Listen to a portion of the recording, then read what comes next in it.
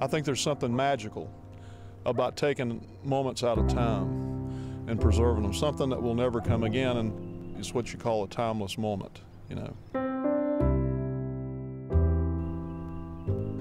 You know, the thing is not to have any preconceptions, to meet nature on its own terms, and she'll never let you down. I've learned over the years that there's a picture in everything if you have the sensitivity and the feeling to see it.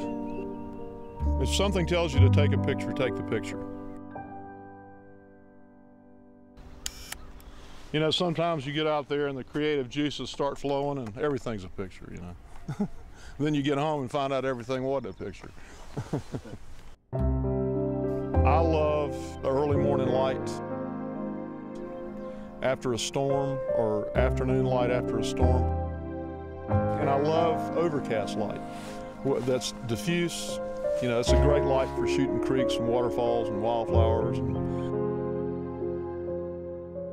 Well, I've always tried through my photography to convey the beauty, majesty, the power of nature.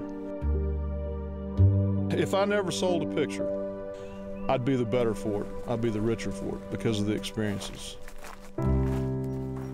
That's why I'm not much on digital photography. Because I think with digital photography, people have a tendency to spend a lot of time behind the computer, you know, getting the picture the way they want it.